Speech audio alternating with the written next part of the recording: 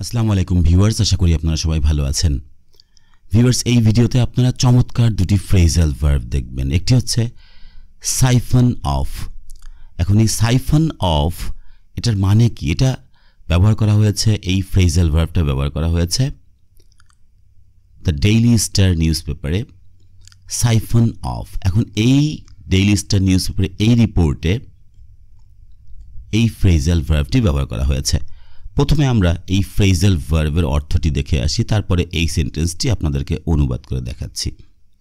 দেখুন, এটা হচ্ছে ম্যাকমিলান ডিকশনারি, যেখানে এই সাইফন এই শব্দটির অর্থ লেখা হয়েছে। এক নম্বর অর্থটা হচ্ছে এই যে সাইফন অথবা সাইফন অফ, তার অর্থ হচ্ছে to move liquid from one container to another through a tube.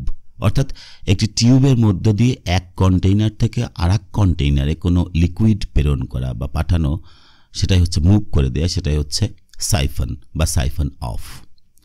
এখন দুই নাম্বার যে অর্থ সেটা হচ্ছে, সেটি মূলত ওই সেন্টেন্সে ব্যবহার করা আছে। এই দুই নাম্বার অর্থটা যে to move money from one bank account to another specially illegally or ডিসঅনেস্টলি। এর অর্থ হচ্ছে একটা ব্যাঙ্ক অ্যাকাউন্ট থেকে আরেকটি ব্যাঙ্ক অ্যাকাউন্টে বিশেষ করে অবৈধভাবে অথবা অসৎ উদ্দেশ্যে টাকা পাঠানো বা প্রেরণ করা, সেটাই হচ্ছে সাইফন অফ। এক্সাম্পলটা দেখুন, they had সাইফন্ড of millions of pounds into their personal accounts.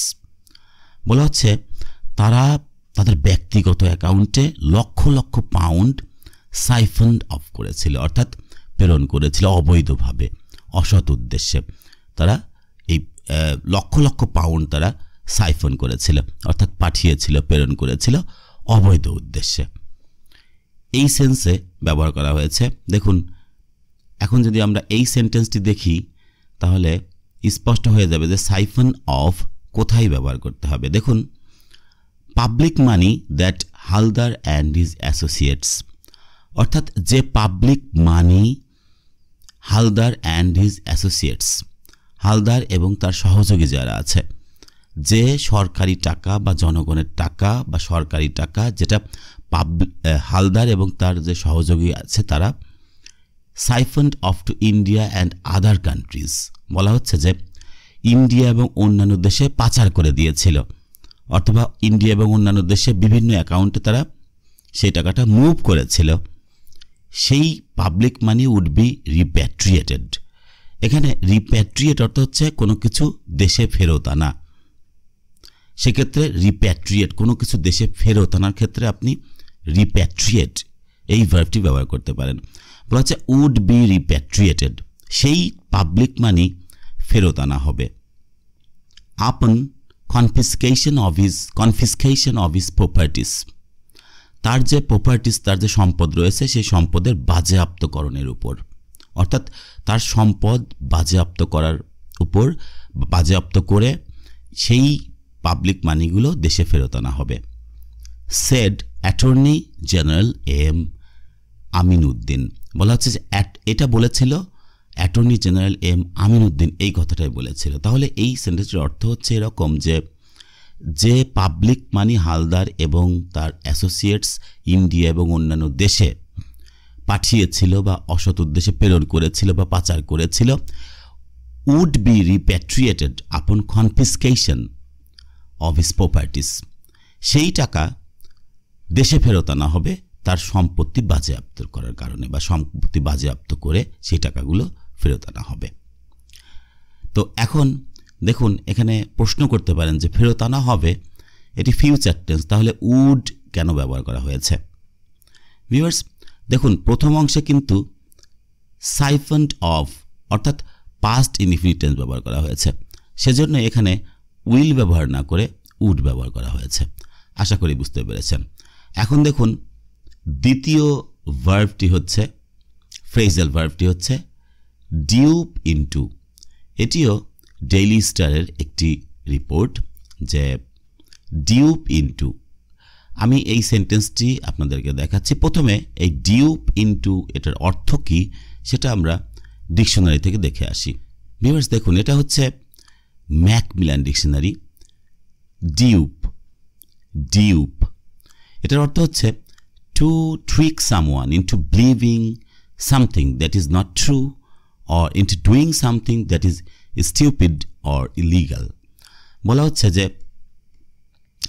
কাউকে টু ট্রিক সামওয়ান কাউকে ঠকানো কাউকে প্রতারিত করা ইনটু বিলিভিং সামথিং কোনো কিছু বিশ্বাস করিয়ে কাউকে কোনো কিছু বিশ্বাস করিয়ে ঠকানো দ্যাট ইজ নট ট্রু যেটা সত্য না মানে যেটা সত্য না সেটা কাউকে বিশ্বাস করিয়ে কাউকে ঠকানো অর ইনটু ডুইং সামথিং অথবা কোনো কিছু করিয়ে দ্যাট ইজ স্টিউপিড অর ইলিগাল যেটা খুবই খারাপ এবং যেটা খুবই অবৈধ যেটা মূর্খের মতো কোনো কিছু বা যেটা খুবই অবৈধ সেই কাজটি কাউকে করিয়ে ঠকানো অথবা কোনো কিছু বিশ্বাস করিয়ে ঠকানো অর্থাৎ কোনো কিছু বিশ্বাস করিয়ে অথবা কোনো কাজ করিয়ে কাউকে ঠকানো সেটাই হচ্ছে ডিউপ যেমন এখানে একটি এক্সাম্পল দেখুন স্ট্রাকচারটা এরকম করবেন যে ডিউপ সামওয়ান এটা দেখুন dupe someone into doing something অর্থাৎ কাউকে কোনো কিছু করিয়ে ঠকানো বলা হচ্ছে যে Hanson dupe the couple into letting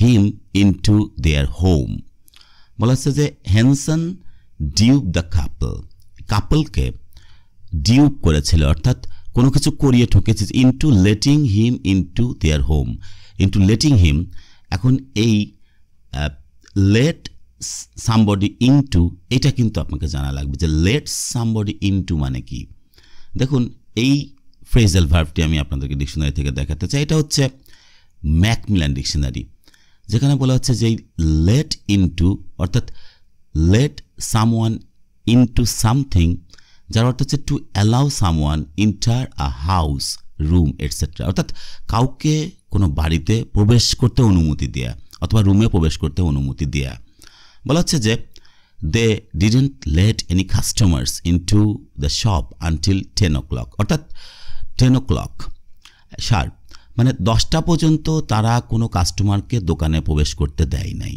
দোকানে ঢোকার অনুমতি দেয় নাই বা দিয়েছিল না এই সেন্সে লেট সামওয়ান ইনটু সামথিং মানে কাউকে কোনো জায়গায় কোনো বাড়িতে বা কোনো রুমে প্রবেশ করতে অনুমতি দেওয়ার ক্ষেত্রে আমরা লেট সামওয়ান ইনটু সামথিং এটা ব্যবহার করতে পারি তো দেখুন এখানে সেটি ব্যবহার করা হয়েছে যে তো এখানে বলা হচ্ছে যে Jewel a 25-year-old man from Lakshmipur's Kamalnagar was defrauded of Taka 4 lakh by his aunt after he was duped into believing he was traveling to Singapore বলা হচ্ছে জুয়েল 25 বছর বয়সী একজন লোক জুয়েল ফ্রম লক্ষ্মীপুর লক্ষ্মীপুর কামালনগর থেকে 25 বছর বয়সী একজন লোককে ওয়াজ ডিফ্রডেড অফ 4 লাখ তবে 4 লাখ টাকা তার কাছ থেকে প্রতারিত করে নেওয়া হয়েছিল বাই হিজ আন্ট তার আন্টের দ্বারা after he was ডিউপড into believing